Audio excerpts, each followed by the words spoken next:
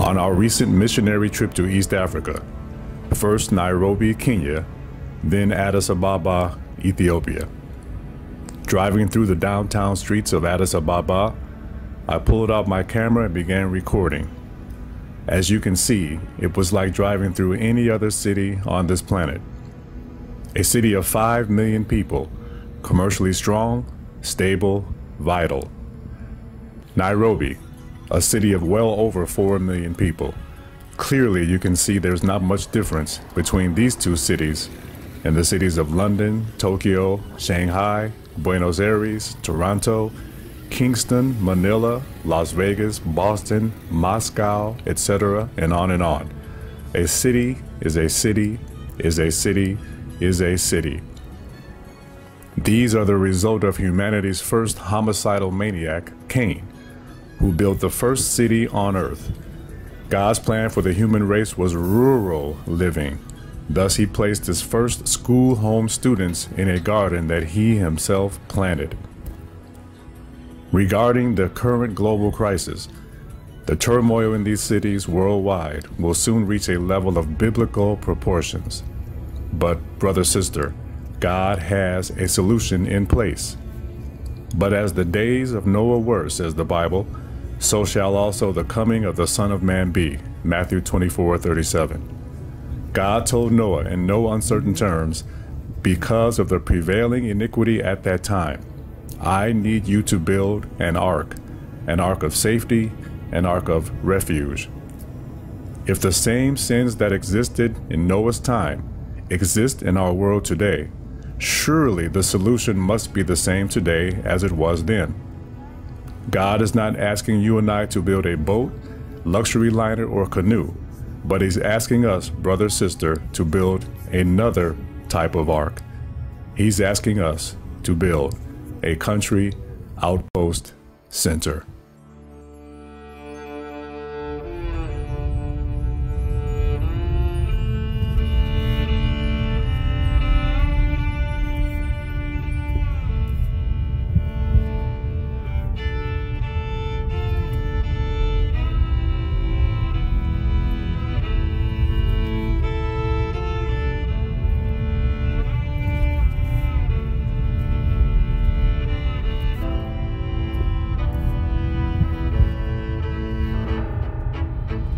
This is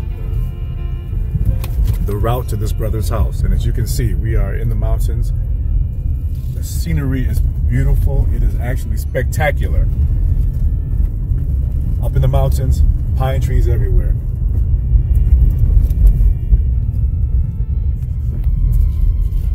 And I'm following this brother.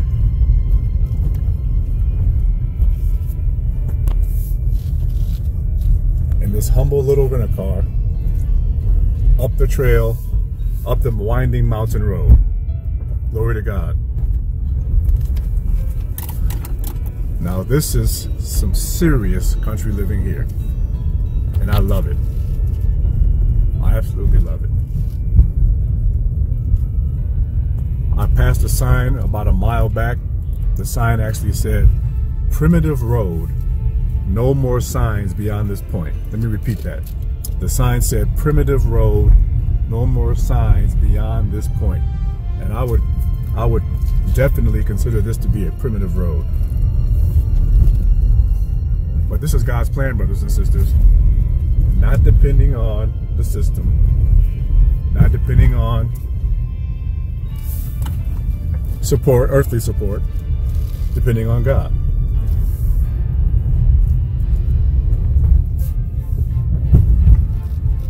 So the Country Outpost Center is God's plan to finish this work. It is going to be, it should be, the Country Outpost Center established away from the city, where we can actually work the city without living in it.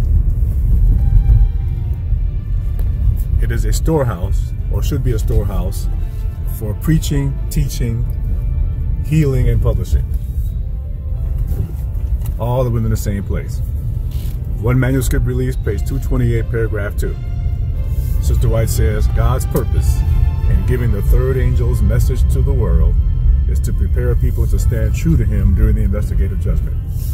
She goes on to say, this is the purpose in which we establish and maintain our publishing houses, our schools, our sanitariums, hygienic restaurants, treatment rooms, food factories.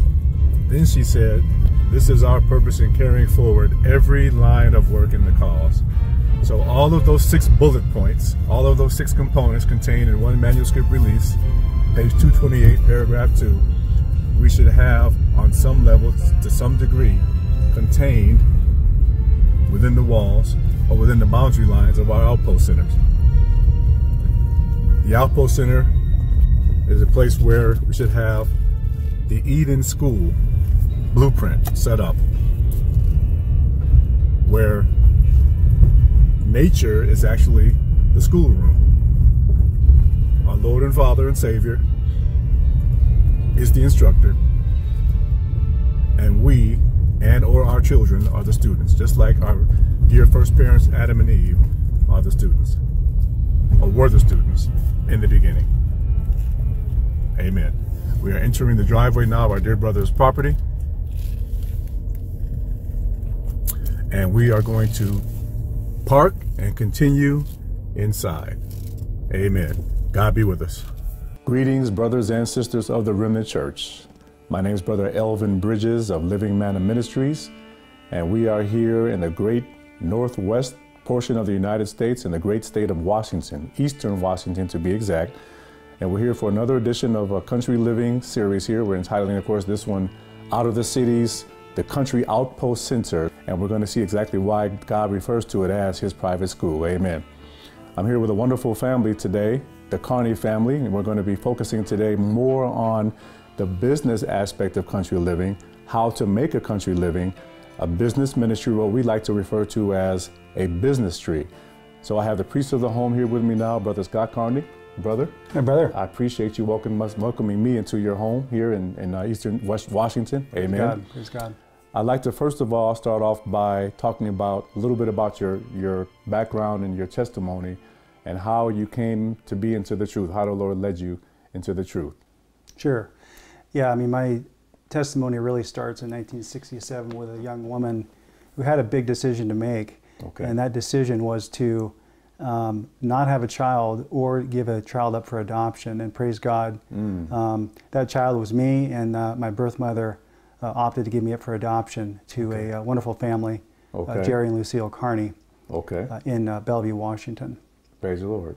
So, now is that on the western side of the state or on this side? That's on the western side, but classified as the east side of Seattle. Okay. Or the east side. Okay, yeah. I understand. Praise God. So you grew up in that town? I did. We grew up in Bellevue. Okay. And was there any religion in the home per se, as far as any Orthodox religious practices taking place in the home at all at that time? Sure, yeah. For about the first 8 years of my life, we grew up in the Episcopalian church. Okay. You know, being young, I wasn't too familiar with a lot of the doctrines, of course, but yes, sir. That evolved into, when I was about age 9, moving into the non-denominational church, going to a Sunday church. Okay, So it's pretty much church every Sunday for the most part? It was, that I could remember, it was pretty much church every Sunday. Okay. That's right. Amen. Okay. So tell us now, and again, we're going to make our way into the outpost section or aspect of this segment this evening. But we're going to discuss how we got, or how Brother Scott got to where he is now, which is in the country in Eastern Tennessee. We're just going to follow a path of his past, his present, and of course God's glorious future for his family and all present truth believers. Amen. So at what point would you say the door was open, or the light came on as far as Adventism was concerned? Sure, that was actually several years later. Okay. You know, I had grown up in my home, and I was very much into a sports background. Athlete. So athlete, yes. You know, baseball, football, basketball. So my burning desire as a young person was to be a professional baseball player. Really? So that's what drove me, you know, through my early years, early teens. Yes, sir. And then I excelled into the collegiate level. Okay. As I grew up, I had an opportunity to go play baseball at a university called Washington State University. Okay. Okay. So I got a partial scholarship to play baseball there. Okay. So my dream was continuing to unfold before me there. And I did not attend a church because I got involved in the worldly, Yes. you know, thoughts and activities of college. Sure. You know, the parties and Sure, and the drinking and the Yes. and the having fun. So I lost sight of really my Christianity I understand. and my moral background. So Okay. So you're in your early 20s, and you're That's making your right. way through young adulthood. At what point would you say was a turning point, or at what stage in your life were you first exposed to Adventism? yeah, you know, when I had finally graduated, my career had ended in during those my early 20s, and a lot of it was for as you get up in the ranks of athletics, it becomes more political. Yes, sir. And you start to realize what people do to get to the position or the level they want. And for me, I'm just a pretty simple person wanting to do the best that I can. And when I Yes. saw that, it discouraged me greatly, Sure. it really destroyed my love for the game. I understand. Although God was using that as a blessing, that destruction, He was going to turn that in later years, and that competitiveness into where we are today. Amen. And when I graduated, I had a few odds and ends, basically a telecommunications sales job. I got into the food business, working for a food broker representing, you know, companies like Nestle and Ocean Spray Okay. and Quaker, Okay. selling products to stores on the east side and up north. And, Okay. that opportunity brought me to Bellingham, Washington, which Okay. was about an hour and a half north of where I was living at the time. Okay. And it was at that time that I received a flyer in the mail, a prophecy brochure. Really? And through the early years after college and these jobs, I'd been watching 700 Club and Benny Hinn and these people Yes. saying, the Antichrist is Mikhail Gorbachev, or it's this person. Yes. And watching all these different channels, it really was confusing because this person is saying, Sure. this is the Antichrist. No, the Antichrist is going to come up in Israel at this time. Right. Very confusing for me. And I thought, it's got to be simpler than that. Yes, sir. It's Yes, got to sir. be simpler than that. And so my heart was open to truth at that point. And so again, when I received the flyer, I saw the graphics and what is the mark of the beast, state of the dead, you know, hellfire, what happens when the soul dies. Okay. And so for me, those topics were of great interest. Caught your attention, didn't They it? caught my attention. So this is somebody doing a Revelation and Daniel seminar, so to speak? Right. Or prophecy seminar? Right. In your area? Yeah, it was in my area, and it was Leo Screven. Okay. The late Okay. Leo Screven. He Yeah. passed away, I think, about 4 years ago. Yes, But, sir.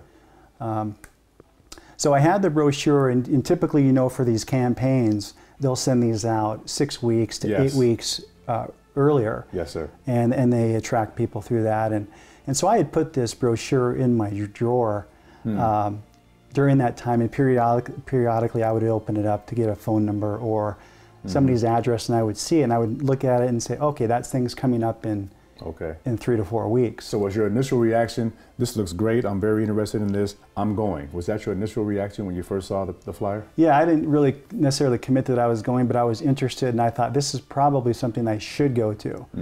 So I really hadn't committed myself, but I said, you know, it's a ways down the road. I should be able to go, Okay. but we'll see when it Yes, sir. comes. Yes, And sir. so as I moved closer to the event, one afternoon I had a pretty long day, and I had cooked myself up some dinner, and I looked in the drawer, and I looked at it, and I said, well, when is that summer? It's got to be coming up. And sure enough, it was that night. Really? And that night happened to be the national championship basketball game with UCLA and Arkansas. And Interesting. and I was very tired, but I had looked, so for whatever reason, opened that drawer up and saw that brochure. And I said, wow, that's tonight. And my thought was, but the game's on, and I'm tired. And what year was this? And this was in 1995. Okay, so you were torn. You were a little torn regarding the seminar and the game. So I was torn. Yeah, it'd been a long day. The game was on. Yeah. And but the seminar. But a voice told me, Scott, just go to one night. It just said go to one night, and I said, Praise God. And I said, but I'm tired. I don't want to go to one. This is, and it said, Scott, go to one night. And I said, I don't even know where this place is. And the voice said, the directions are on back of the brochure. Follow the directions and go to one night. And so I said, fine, I'll go to one night. Turned the TV off and cleaned up and went to the seminar. Okay. So you went to the first night. What was the topic of the first night? Do you remember? Yeah, the first night was on stats, basically stats on the crime rate in the United States, the drug use, what's happening to our youth. Okay. And the, basically the destruction of the family and what's happening so kind of in the world. So it was kind of a general... Like a moral foundation as far as where morality was going or heading. Right. I understand that. And but then at the end of it, he said, but tomorrow night's topic is going to be on, I can't recall the topic, but I said, well, that's one of the topics that I had seen before that I'm very interested in. Okay. And so I said, I'll come back to one more night. Yes, sir. You see how important it is, brothers and sisters. We tend to underestimate the power of these series and these revelation, programs and these seminars, and just the fact that a person can see, and even the way the flyer is designed speaks volumes because it caught your attention. The graphic design and the wording catches your attention. These things are very important, and that's why we have to pray that God helps in anything that has to do with publishing in this work. It's extremely important because hearts can be touched by it. So the second night, they teased you about what that would be, and then you attended? Yeah. I came back the second night, and it was, for me, spectacular. Now, I wanted to make sure that the Bible they gave me, I was going to use it. So I was going back, because I didn't know, I had heard nothing about Seventh-day Adventism. So I wanted to know, was he going from the Bible, Old Testament, New Testament, Old? Right. So I was highlighting the whole time that second night. Okay. And everything that he said was from the Bible, and so I said, wow, this is fantastic. Praise the Lord. And then he mentioned again at the end of the second night what the third night's going to be. Right. So to make a long story short, he had I believe it was a 24-night seminar, and I attended all 24 nights. Praise God. And wow. And decided that I was going to join the Seventh-day Adventist Church. Okay. It was interesting on the topic of the mark of the beast. Though, and then Sabbath, because I recall in the church when he went over the Sabbath issue that I heard a voice say, but Scott, none of your family members go to church on Sabbath. None of your friends go to church on Saturday. This is ridiculous. You cannot do this. I'm in a church listening to the truth, and I'm hearing this voice tell me, don't do this. Isn't that something? And I'm like, I've just gone through it. I've been highlighting for a week, for the last several weeks, all through this series. Yes. And it's true. You reasoned it out. There was no doubt it was the unadulterated truth of God, but some voice is telling you it isn't. It isn't, and you can't do it. It's going to be embarrassing. You can't. Your family doesn't do it. Your family, they're going to think you're a fanatic. You're going to be a crazy person. The devil's a liar, brother. And so you baptized at this point. Did you baptize at the end of this series? I did, yeah. We got baptized at the end of the series. Okay, praise God. Yeah. So a couple of questions for you, brother, and that's a wonderful testimony, praise God. A couple of questions. At what point after you baptized and you joined the church that you joined, how long after that did you hear about health? Do you recall? Well, I was baptized in 1995. Okay. I didn't start hearing about health reform or health for 10 years, probably 10 years. Okay. I mean, it was a long time. A little gap in there, huh? Yeah, it was a big gap. So. Okay. Second question, and that's just for foundational purposes. Second question, how long after you baptized did you first start hearing any information regarding the country living message and leaving the city? Yeah, that was probably about 12 to 13 years. Okay. Because, when I was baptized, I was on fire. I was telling a lot of people, family members were saying, I understand this, but going to church on Saturday or this Sabbath you're talking about is just not, it's not for us. Right. So when I continued on, I actually, in my job, I moved from the food broker position to a direct sales job with Kraft Foods. Okay. And that brought me back down into the east side area, just east of Seattle. Okay. So I attended a church. It was a local church on the east side. Okay. And it was difficult because there were either old people, what you call gray hairs, or Yes, the children. So I'm in the middle of this, Right. and nobody my age in the church. So my fire and my desires started to wane over the years, you know, Okay. and I began to attend church maybe 2 times a month. Okay. Okay. And never, you bring up the point about health reform, nobody ever talked about this health reform. I mean, Okay. other than caffeine and smoking and Sure. drinking, these The types obvious. of things, the Yeah. obvious things. Sure, sure. That's interesting. Now, I want to make a mental note regarding Brother Scott's mentioning his employment and his livelihood as far as being in the food industry is concerned, and his experience with that. That's going to play a role in what he's doing now later on in his present truth experience. We're going to get into that a little bit later. So you're in the smaller home, and you're looking now for country property in Washington. Now, at this point, you're still on the west side of the state, correct? Still on the west side of Okay. the state. That's So correct. what led you, was it the fact that she was from Spokane? Did that lead you to come over to this side of the state? Well, I'd looked in Washington, Oregon. I was looking in Tennessee, some areas, because we were All at right. that point we were on a fixed budget. We knew how much Okay. equity we had in our home. Mm-hmm.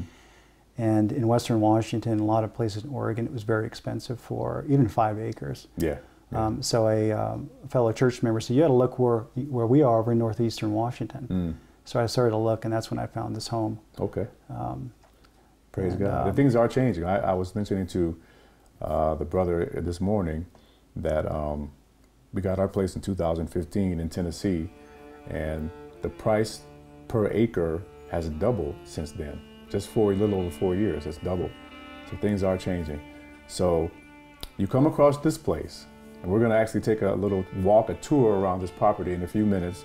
So you find this place. Now, just out of curiosity and for our dear saints, where did you find it? Was it on Craigslist? Was it on Realtor.com? Was it on another real estate website? Did you just drive around the area and came across it? How did you find it? Yeah, it was a little interesting because I was just looking on the MLS, you know, Remax, Windermere, and I hadn't looked at the, I believe it was a John L. Scott listing page. Okay, okay. And I come across it, and I'm like, why didn't I come across it on the other MLM, on Remax and Windermere? And so it popped up on John L. Scott, off-grid 2009 built home, 780 square feet. Okay, off-grid. Yeah, and I was All thinking, wow, it's pretty green over there. It's like Western Washington. So Yeah. I thought, I need to take a look at this place. So I showed Leslie, and she goes, yeah, go ahead and take a look at it. And Diary of so- Ages, page 121, paragraph 3, Sister White says, in the last great conflict and the controversy with Satan, those who remain loyal or who are loyal to God will see every earthly support cut off. So when we read that quote, we realize that we have to really simplify, and we have to get to a point where we're not dependent on the amenities and the different, luxuries or whatever. It's really important to really break down to the lowest component the idea of just survival, basically, because at some point that's all we're going to have is us and God. So all the electrical items and the fancy machines and the different products, we have to really get to a point where we're going to really literally be pretty much back to washing our clothes on the washboard. It's going to get to that point. And not only the power and electricity and these things, but earthly support, meaning even your family, are going to get to a point where they're going to cut you off too. All earthly support. So the only support will be, based on that statement, heavenly support. That's all we'll have to depend on. So we have to take this, I think, much more serious than we do. So this is, what year is this now? This was 2011, the Okay. fall of 2011 when we purchased the home. Okay. So how long after you purchased it did you actually move in? We moved in on June 5th, 2012, about 6 months later, 6 to 7 months later. Do you recall the exact date? Yeah, it's on we have a outpost sign, Wolf Mountain Outpost, 6512. Amen, 6512. brother. I like So that. it's a reminder of really what I call is the meeting experience, move to the outpost for us. Yes, that's right. Because we had moved, to me it's like we had, on a much smaller level, here Moses is in the courts of Egypt with all the luxuries of Egypt, and God sends him 40 years, right? And he becomes the most humble man That's right. in the world. And to me that was this is what our experience was going to be on a much smaller. Absolutely. We're not taking 2 million people out of Egypt to the promised land or more. Yeah. But this for us was going to get us out of our comfort zone. That's right. And it was going to be a character transformation situation. And it's necessary for God to do that. We need to be in a situation where He can actually use us, but He can't use us if self is in the way. And Sister White actually brings out the fact that while Moses was in the hills of Midian for 40 years, he was doing his pastoral work. She actually uses that term, pastoral work, which I think is pretty amazing. So he was breaking Moses down, but at the same time, he was building him up for his own kingdom and not the Egyptian kingdom. Right. It's a beautiful, beautiful, beautiful lesson. Okay, so now you move in, and you call it is Wolf Mountain Outpost. I like that name. Because we have wolves, so we have cougars, and we have bears, and I thought, Wolf Mountain Outpost sounds. Now, I know some of the saints out there are hearing this. They're saying, "Wait a minute, I'm going to move to the country, and I might have to contend with wolves and cougars and bears and mooses But brother, sister, if we're faithful, God will protect us. When the children of Israel were in the wilderness, the Lord held back the poisonous snakes, the adders, all that stuff was held back at a great distance. He protected his people.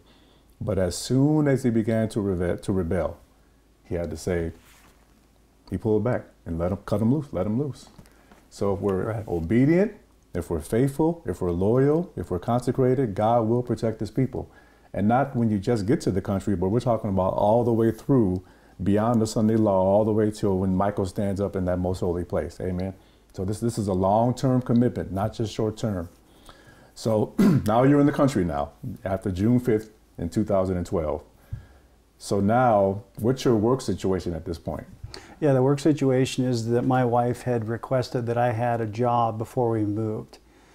So I had got a position at Providence, the local hospital, as a front desk entry person. People would come in for MRI. I would get them set in, and then I would lead them down the hall to their appropriate appointment. Okay. So that's what I was doing for the first 3 months. And actually, I was doing that from April 2012 till June 5th, when all of us, my daughter and wife actually came to the location here. Okay, so they moved in a little later than you did. Yeah, they moved a little bit later than I did. Sure.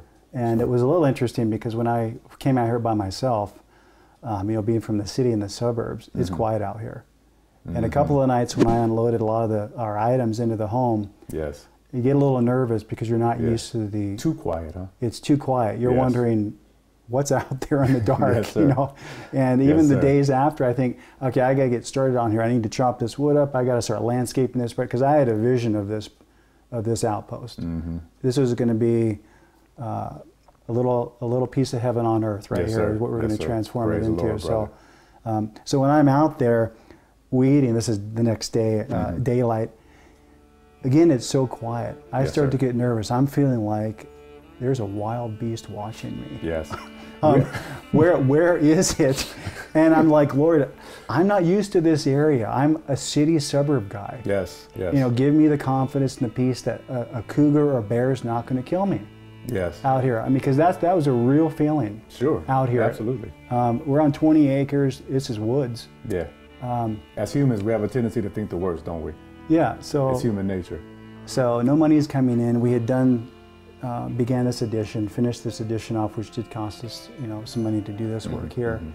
And but then an opportunity came about at the health food store, which was across from the local church. And so the position was $9.41 an hour, minimum wage of Washington State. And I was like, so you're telling me, Brother Scott, and again, this is for the benefit of those who are considering leaving the city and things you have to contend with and deal with. This is reality.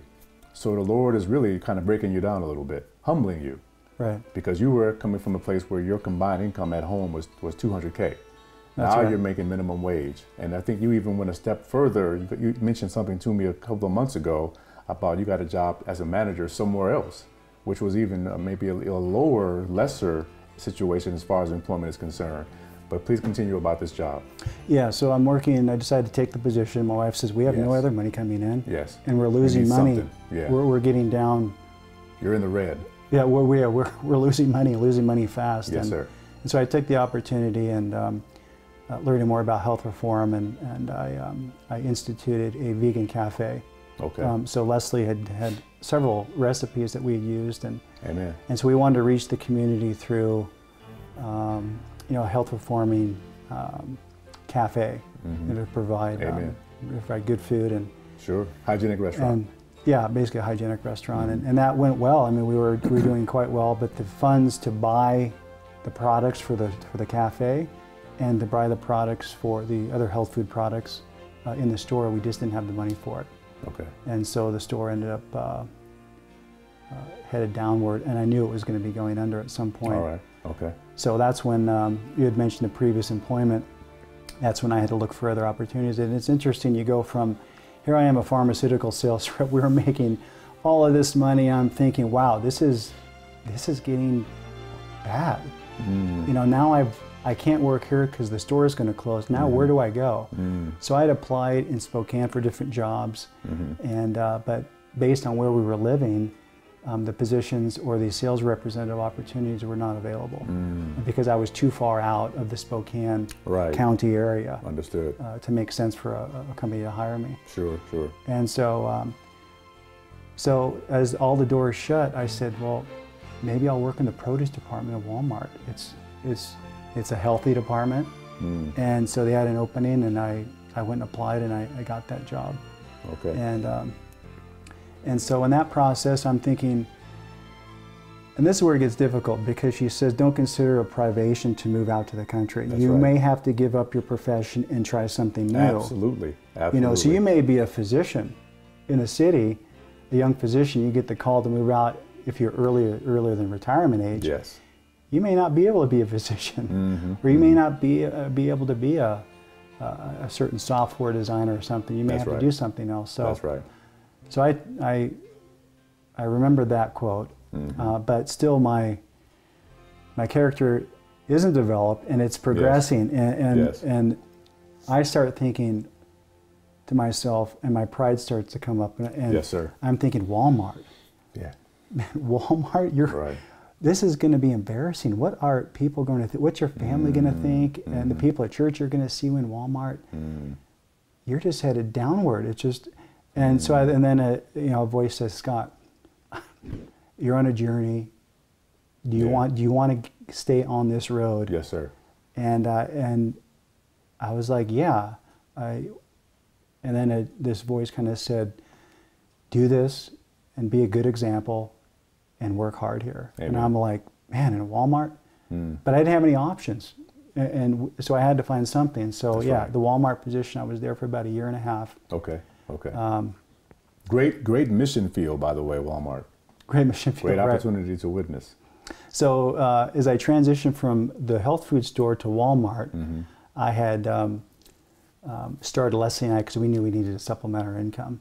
And so we had decided to make a frozen, what we would call caribou truffles. Okay. And so Now, question for you. I'm going to pause right there. Right. So, where did this idea first come from for the carib truffles? yeah, the carib truffles or caribou truffles came basically an idea to supplement our income at the health food store. Okay.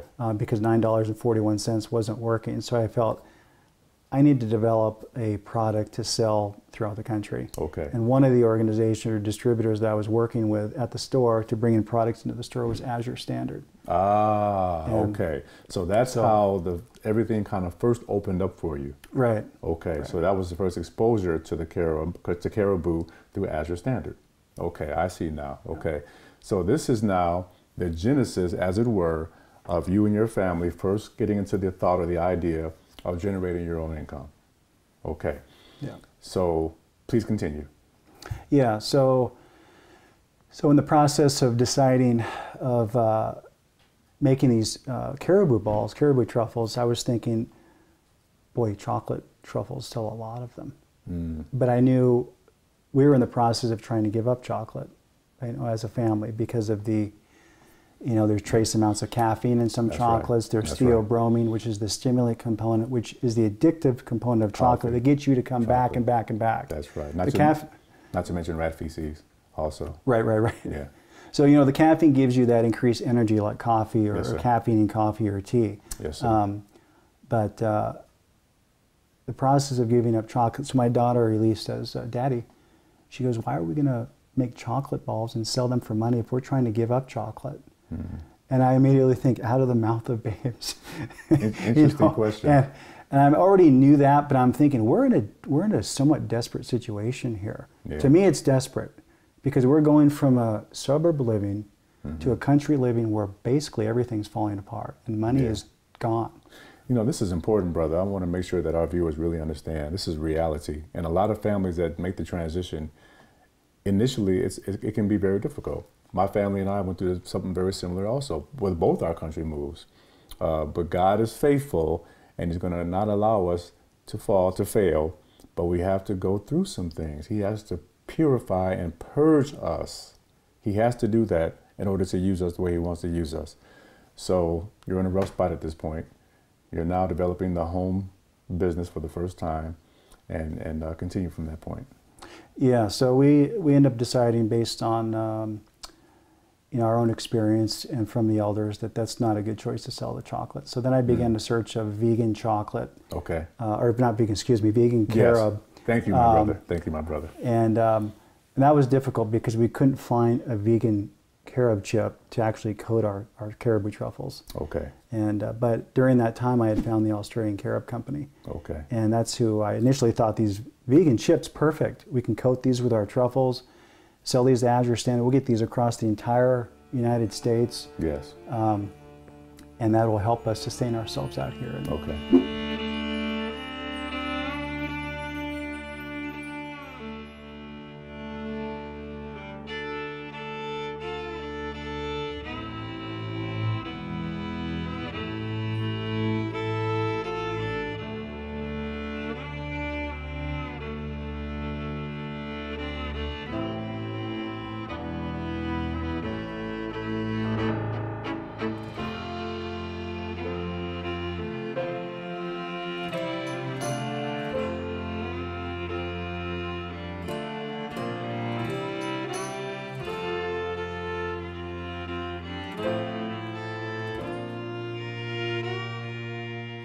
Just for the viewers, brother Scott, just briefly, can you just give us a quick little brief overview of Azure Standard, who they are and what they do?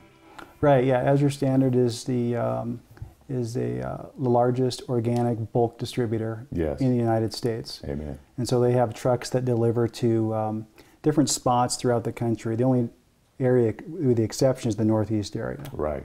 And we're familiar with them, and we as a family utilize them and buy products from them pretty much every month. And they come through our area monthly. And not only right near us, but if we happen to be busy or away from home or somewhere else in Tennessee, they actually drop off in several other points in Tennessee on their way down to Georgia and further.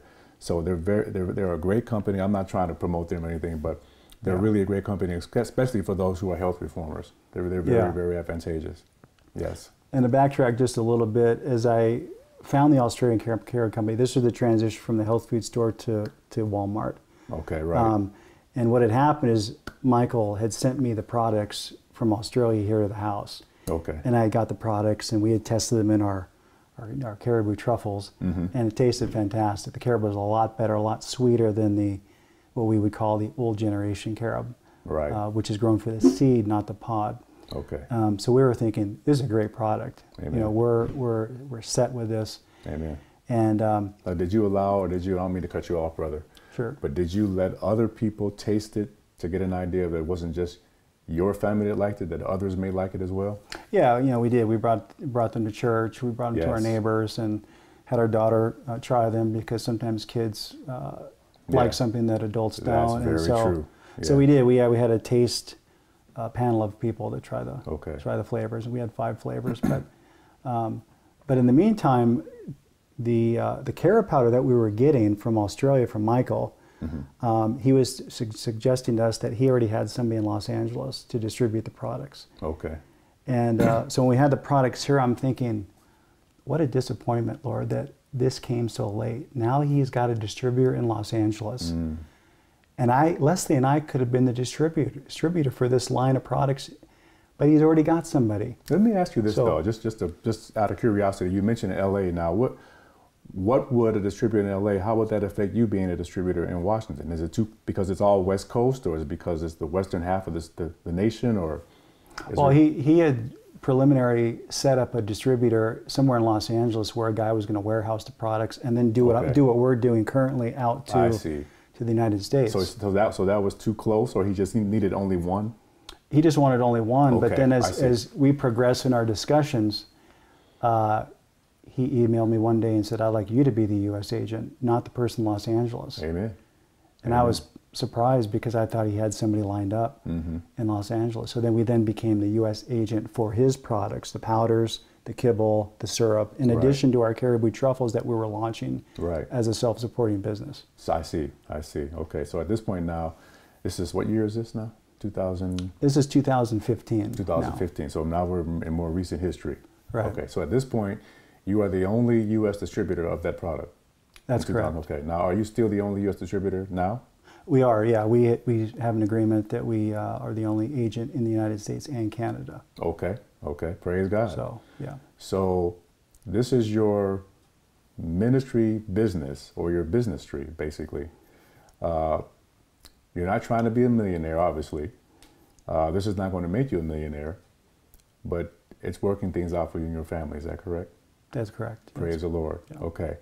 So this product, and I'm gonna step out on a limb and say it's very good. I know many ministries are selling the product and using them to help their ministries out, so to speak, including Living Manna Ministries. The product does very well. Everyone that we've come in contact with who has tasted this product loves this product. And I'm not saying that just to say it. They all love it. It is very, very tasty. And I, being a former chocoholic, was very grateful that something came along that I could eat, of course, temperately, right? Every man that's striving for the mastery is temperate in all things. We know that, 1 Corinthians 9:25. But the product does taste well. So what I'd like to do at this point, I'd like to take a little time, do an overview of all the products, and also have maybe a little brief cooking demonstration, and also take a look at some of the products that can be produced by utilizing the raw products of the carob that Brother Scott and his company provide. Amen? Amen. Let's go ahead and do that now. Okay. Praise the Lord. Welcome to the Australian Outback, where the best quality, best tasting new generation carob powder is produced. On our 76-acre orchard, we produce the sweetest varieties that result in the sweetest pods on the planet. What is a carob pod and what does it produce? Carob pods are grown on evergreen trees. They hang from the trees and are harvested one time a year. The Australian carob is loaded with fiber, vitamins, minerals. It's a superfood, 2 times the amount of calcium than chocolate, and no caffeine and no stimulants and no theobromine. This product is fantastic if you're progressing from chocolate to carob. And let me show you some of the different products that we have at the Outback in Australia. Our first product is our organic carob kibble. This is milled and kibbled from the pod minus the seeds. This is an excellent product for your trail mix or for a tea or just eating right out of the bag. Our next product is our raw carob powder. And you can see that the raw carob powder is lighter in color. The reason why it's light in color is because we don't use any heat when we mill the pods into the powder. This allows a lot of the enzymes and the beneficial benefits of carob itself not to be lost in this raw carob powder product. You still have some of the benefits in your roasted carob powder, which is darker in color. And this can be used in your favorite chocolate recipes since you're trying to get away from chocolate into carob. And this can be used in muffins, pancakes. It can make carob granola. And it can make the following products, which I'll explain in a few minutes here. So this is a fantastic product for your chocolate recipes. The next product is our carob syrup. And this is made from our carob kibble. Water is added to this It's heated, pressed, and filtered back out into a thick carob syrup. This is similar to somewhere between a maple syrup and molasses. Excellent for your favorite dessert topping, oatmeals, put on your favorite ice cream, yogurts. Glycemic index of 15 on all of these products, so very good for diabetics or people who want low sugar diets. Our next product are our Aussie Shark bars. And these bars are made with our Australian roasted carob powder in a facility in Oregon. These products, we have 6 flavors. We've got the almonds, we've got banana cream, we've got Outback mint, unsweetened, unsweetened almonds, and original. 6 flavors. These are creamy, smooth, and for people transitioning from chocolate to carob, this really bridges the gap. And these are certified organic, vegan, gluten-free products. Our newest product to our portfolio are the carob chips. And these carob chips are our original shark bar recipe made into chips. And these can be used in a variety of ways. In a trail mix, can be used in muffins, it can be used any way you want, or just eaten right out of the bag. And these are also certified organic, as well as all of our other products. So these are the products on the Outback, on the range, and these are an excellent product, again, to transition from chocolate to carob. Because as Adventists, we don't want to ingest theobromine or caffeine to block any discernment or the Holy Spirit from working in us. So excellent products to transition from chocolate to carob. In addition to the health benefits of carob, there's a growing concern in countries like Africa, specifically Ghana and the Ivory Coast, where up to 2 million children have been used for profit by M&M's, Hershey, and other big corporations. These corporations make $103 billion a year. Isn't carob a better option? With Australian Carob Company, it's a family-owned business. There's no children involved at all, and we've talked about the health benefits of carob. This is a better choice, carob over chocolate. Come to the Australian Carob Company and try our range of products. Welcome back to the Australian Carob Test Kitchen. My husband Scott has been sharing with you about our carob product line, and my daughter Elise and I are here to help you learn some ways to incorporate carob into your diet.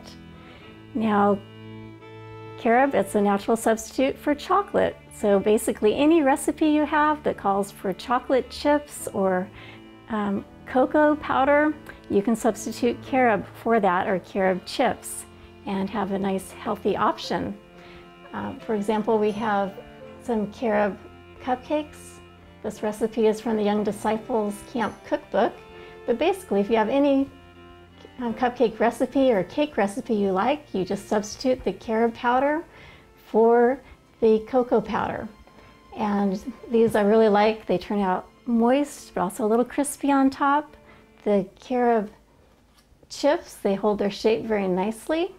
So basically, if you have a bowl and a whisk, you can make great homemade cupcakes. You just stir together your dry ingredients and then your wet ingredients, sprinkle a few carob chips on top, and pop them in the oven for about 20 minutes, and you have a nice healthy option for dessert. If you want to do a special occasion, you can also add a little frosting on top.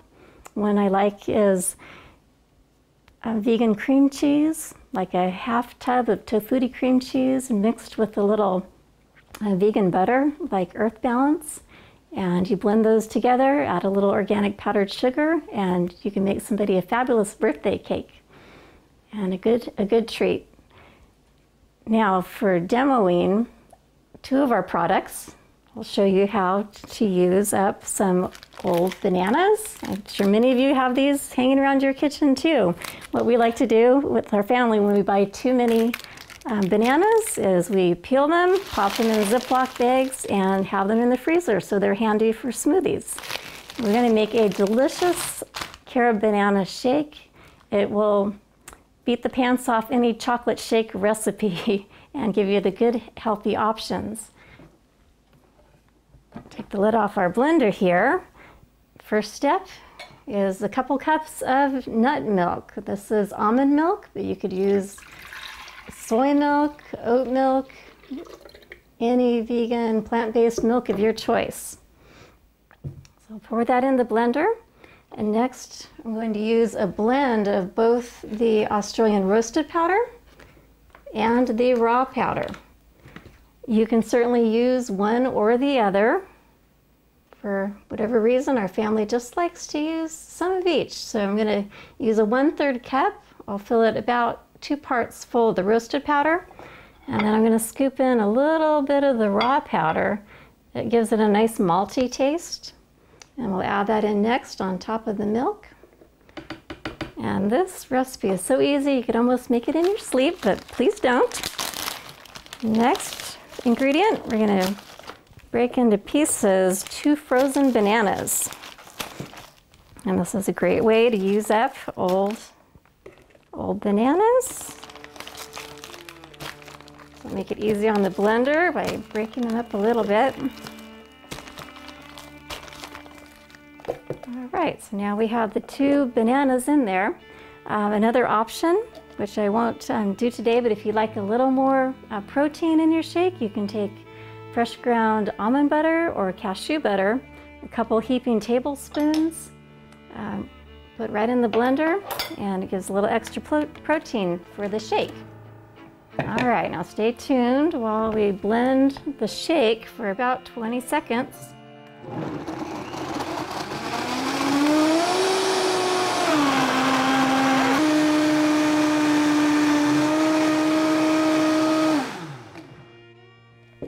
All right, doesn't take long at all to get a nice creamy shake.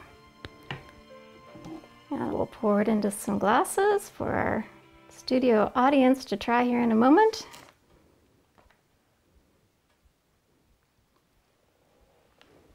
This is a nice treat.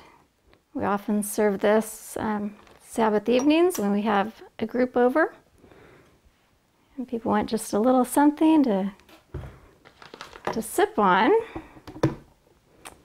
And we'll go the extra mile and put a little of our pure carob syrup on top, just a little drizzle. It'll add a little extra sweetness to the shake. Feel free to do fancy designs.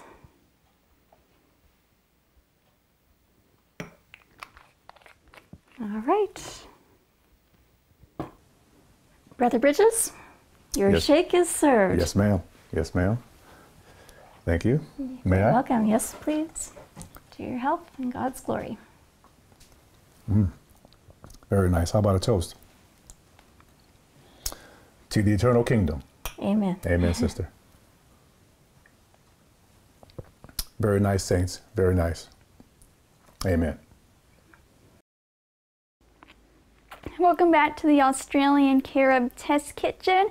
I'm Elise Carney, and I'm going to be showing you how to make the carob granola.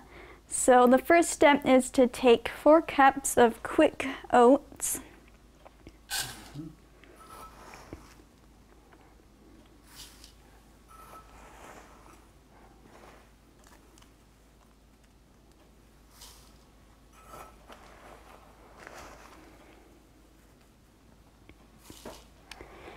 And then we'll set that to the side. We're going to do 1 cup of maple syrup.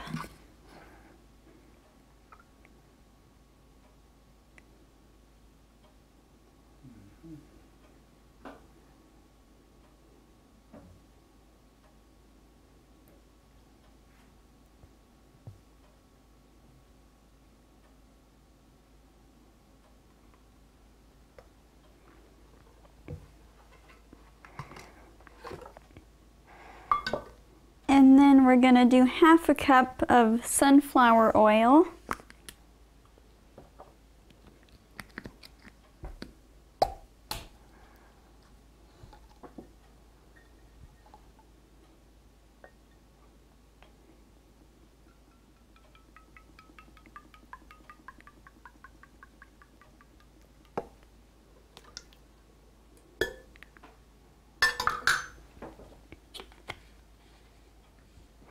Alright, now we're going to do 1 tablespoon of vanilla extract without alcohol. I get my vanilla extract at Trader Joe's.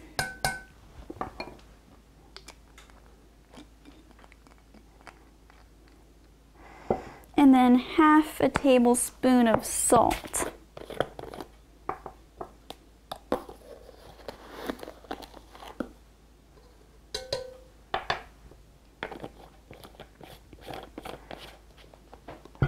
And then we're going to do 1 tablespoon of water. And then 1/4 a cup of our roasted carob powder.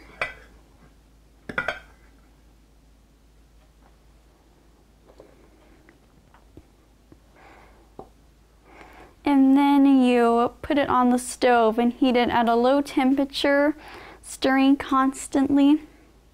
And you wait until it begins to boil, and then you turn it off and you mix your wet ingredients with your oats. And then you spread it out on a baking pan and put it in an oven that's been preheated to 325 degrees Fahrenheit.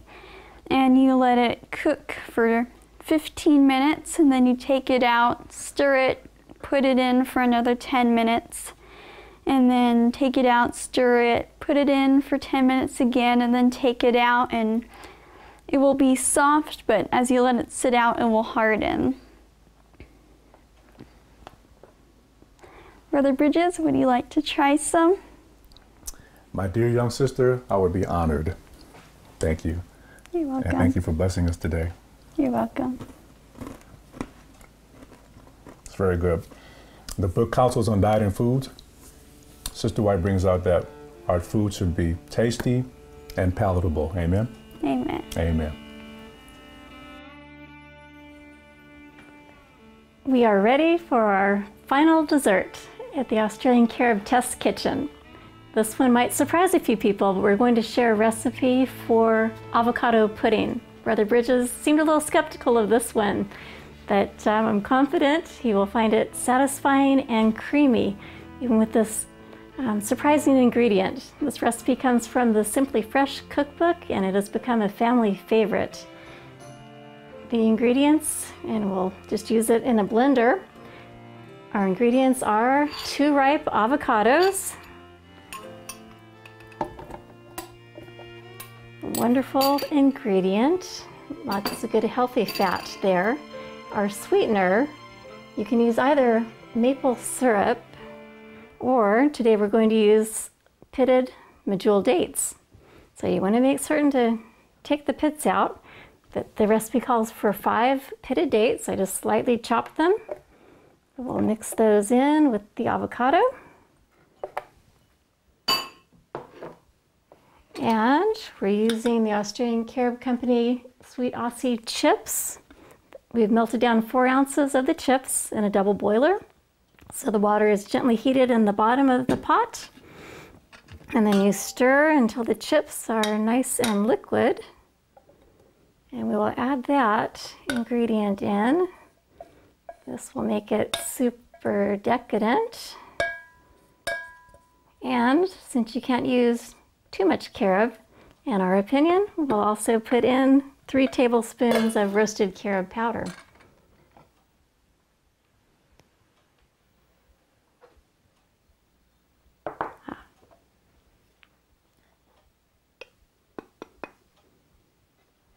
This will add a little extra sweetness as well as fiber, and carob's a good source of calcium as well.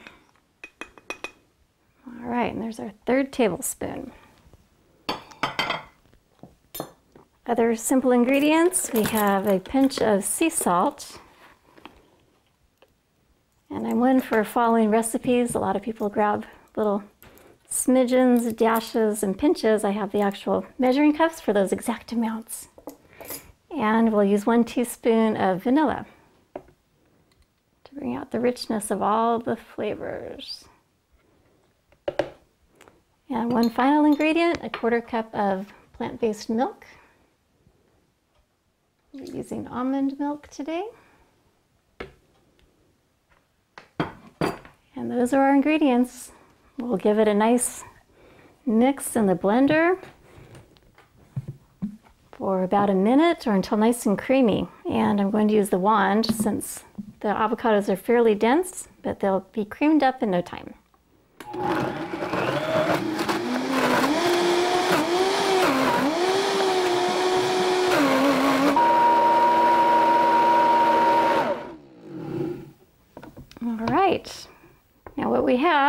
It's a dessert that doesn't look anything like avocado anymore. It's a nice, thick, chocolatey, but it's carob in this case, pudding. So if you don't tell anybody what's in it, they will have no idea. They'll think they're having a nice, decadent pudding. But this has the health benefits of the nutritious and creamy avocado. Let's see if Brother Bridges is brave enough to come try our dessert today. I am, my sister, I am. I'm so glad. All right, let's see. Very, very nice. Thank you. You don't taste the avocado, do you? Not at all. Very Just the nice. nice texture of the creaminess, like a good pudding. Sister Leslie, you converted me. I'm a Praise believer. the Lord. I'm looking forward to having it in the Living Manna Test Kitchen. Amen. Excellent. Maybe this is something you can make for your wife who's Amen. fond of avocados. Amen. Praise the Lord. Wonderful. This recipe, though it can be eaten right from the blender, it is Yes. recommended that it be served chilled, so it is more like an authentic pudding. Okay. All right. Amen, saints. You heard it right here. So when you first pulled up, the first time you came and visited, when you drove the 6 hours from Western Washington, or about to say Tennessee, to here, and you first pulled up and saw this place, what part of this was here? What portion of the house was actually here? Right, the property is situated on 20 acres, Okay, majority of it altogether. wooded, Uh-huh. and we had 780 square feet. So from these planters, Okay. straight up was the structure of the house at 780 square feet. Okay. We added on about 500 square feet to get us to 1,200 total square feet. Okay. Feet of the so, home- of So the all this was added on later. Yeah, all this was added on after we moved in Okay. the first year. Okay. Now you had a contractor come, but you also assisted. Did you Correct. help out? Okay. And by doing that, you learned how to do some things practically on your own, correct?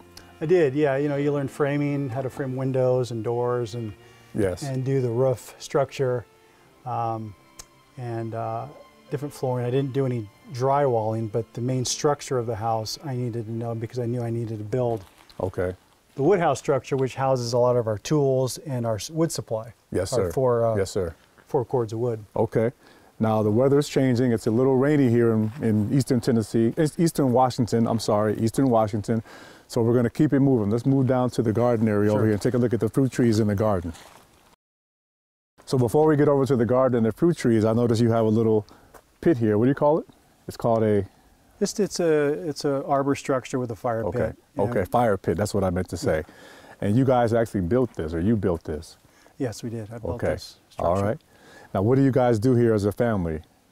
Usually 2 or 3 or 4 times during the spring, summer months, we'll have Adventist friends and not Adventist over.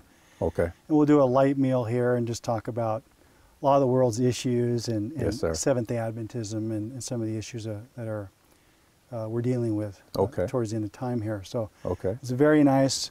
It's sunken in about 2 feet, although there's a lot of ash in there. But when this thing gets going, it provides nice heat when the nights get a little cool here. Yes, sir. So this is a lot of people really enjoy these every year when we do Okay. these. Praise God. Nice little fellowship area. Excellent fellowship. You could area. probably use a little bit of that heat right now. We could use a little bit of heat. Amen. Amen. That's right. Okay. So the garden is... So 6 years ago, we leveled out this area, and I wanted to have between 13 and 16 fruit trees. Okay. So to spread out the fruit trees, we had about the room for about 16 fruit trees. So we've got 2 Bartlett pears, we've got a Rainier cherry, Okay. we've got 2 Van cherries, and then we've got Very nice. Macintosh and Honey Crisp apples, and then 2 Golden Delicious apples. We've recently planted another apple tree here and 2 almond trees. Wow. So that you get a source of protein in the diet. So we hadn't had those before. So these are younger trees, but Okay. we planted them the Ellen White method, of course. Praise God. And Which is 3 feet by 3 feet by 3 feet deep, correct? right. Okay. And then you're amending the soils at different levels all the way to the top. Yes, sir. Now, I have to tell you, brother, my favorite apple in the world is the Honey Crisp. Is a Honey May I Crisp. have the honor of going to pick one? We've got one available for you Praise the Lord, brother. right here. And so we do kale, we do strawberries as well, and then we have what we call kind of our carrot area, where Okay. it's just, these are what Leslie calls volunteer carrots. They just grow and they've seeded, Okay. and everybody's amazed at how we can grow carrots, but they're all classified as volunteers. Amen. Volunteer, yeah. I know that term. And we like it, appreciate it. And we've got a couple of blueberry plants in here, and then a blackberry on the back wall here. So, Amen. Amen. So this provides, food for not only us for self-sustainability, but for anybody as we move towards the end of time, so that we can feed these people and show them how to eat right. Amen, brother. And then, of course, if there's a no buy, no sell situation, we can, of course, change with friends and neighbors. Yes. Blueberries for strawberries or apples for... Amen. Amen. That's right. Some bartering. So, but in addition to that, in addition to the Carob business ministry you have, which is bringing in an income stream, you also have an opportunity here with a garden to also sell some vegetation and fruit to provide a secondary income stream source, and there are many other ways to make money when you're in the country as well. Right, with the Madison School, you're talking about education for part of the day, and then the other part, you're actually doing the physical labor. That's right. And that's what we're doing, as a homeschooling, with our daughter Elise. Yes, sir. We try to do both of that here in a smaller unit or micro setting. Amen, brother. So. Well, let's continue to the the Honey Crisp tree. So here's the Honey Crisp. Oh, beautiful, beautiful. That's a pretty large one. Yeah, you can take that. I'll go with that one. Guy right Very there. Very nice. This could be breakfast in the morning tomorrow. Yeah. Amen. I appreciate that, brother. It's got a wormhole. It's organic. I guess if you have wormholes, it's it's health beneficial. Yes. Praise the Lord. Appreciate it. Okay, let's move up to see some of these other structures that you built. Sure. Before we head on in. Amen. So you added this on after you built on the add-on to the house, and this is what we call the wood house. Okay. So it stores a lot of the tools and basically all of our cords of wood in here. So we can get about 6 to 8 cords of wood in this size wood house. Okay. And this is for your wood-burning stove, correct? It's for our Amish wood-burning stove that provides heat for the house. Also, it thermosiphons up to heat our hot water tank, of course, too. Amen. So, Amen. That's wonderful. So it's not a huge structure, but it's big enough. And like I said, you can get 8 to 10 cords of wood in here. Amen. Which we go through about 4 cords of wood per winter here. Okay. And the fact that you built it yourself, when you left Western Tennessee outside of Seattle and came here, did you know how to do this type of work? I had a little bit of experience building decks and different things, so I had a little knowledge behind it. But as far as the roof structure, that was new information. So, Amen. That was a little bit of a challenge. And you can see a slight bend in the front here. The other side looks very nice. I should have started on that side. That's okay, but we got a little bit of a bend here, but I'm an amateur builder. And, but it looks wonderful, brother. The average eye, it turned out pretty good. So the non-discerning eye would never see that. It's getting the job done. Amen. Right. Amen. Praise the Lord, brother. Amen. Let's go look at your greenhouse now.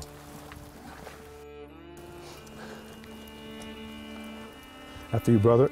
Sure. Okay, so this is a greenhouse, and you built this also. Yeah, initially this was our horse stable. Okay. So we had hay from this point all the way back. All right.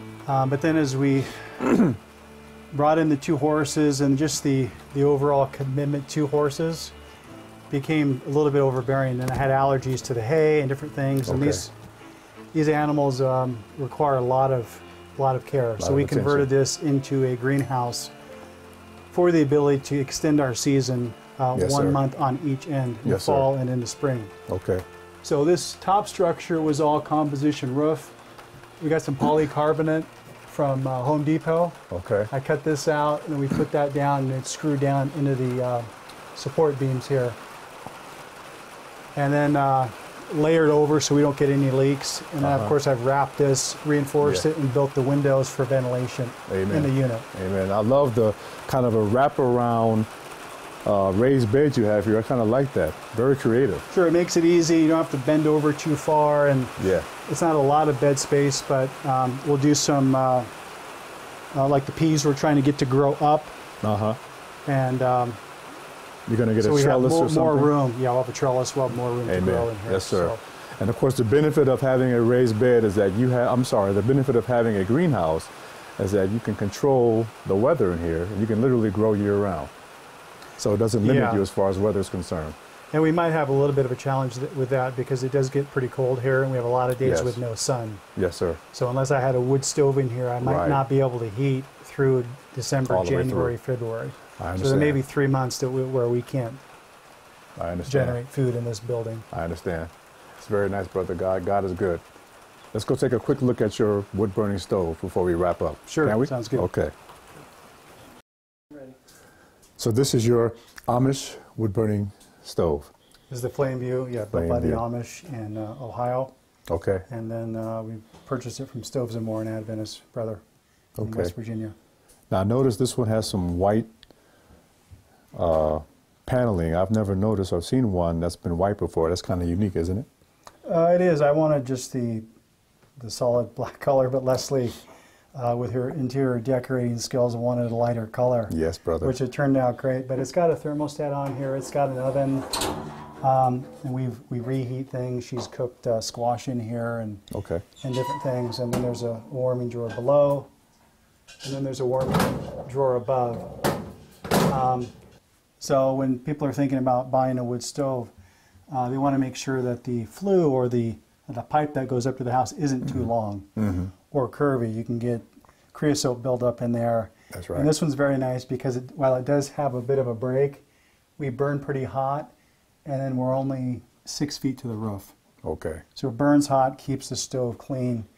And this particular unit has the window on the side, which we like. You can actually see the fire as well. And, and the other thing is, we bought a smaller home, and we don't have to use a lot of wood. I mentioned we use about 4 cords of wood a year, but it gets very, very cold here. And we shut the loft area, so our living space is about 800 square feet here. Okay. So this thing, it takes about an hour to 2 hours to really heat up when we've been gone all day, but we quickly get to 75 degrees, which is very comfortable in the wintertime. So, Amen. So this is a great unit for us to have out here in the country where we live. Amen. Praise the Lord. Praise the Lord. Well, brothers and sisters, I pray that you enjoyed and were blessed by our presentation today. I have spent the majority of this day here in Eastern Washington with the Scott Carney family, his wife, dear wife Leslie, and their dear daughter, sister Elise. If you'd like to contact them regarding the carob and the carob products, if you feel impressed to get on board with supporting their ministry here, please feel free to contact them at all the information that's on your screen right now. We pray again that you've been blessed, and we like to close at this time with a brief word of prayer. May we? Okay. Heavenly Father, we thank you for blessing us through this very day. We thank you for being with us today, Lord, as we discuss these important issues regarding what we believe is salvation. We know, Lord, you want your people to be in a certain place, and you have a specific evangelistic system set up, which you call the Country Outpost Center, where we can have components in it that will lead people to Jesus, that we can have an established stronghold, as it were, out of the country, away from the city, where we can go into the cities, work the cities, reach people, bring them back to our outpost setting out in the country, teach them about health, heal them, show them how to stay well and heal all the other people as well. But most importantly, Lord, that they would be led to Jesus and give their lives to him.